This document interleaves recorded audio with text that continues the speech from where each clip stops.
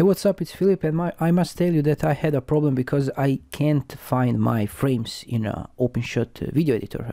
I look around and check out for some solution. It's very easy. To see your frame, click on your video clip, right click it, properties, under frame number over here, right click on it and click timeline.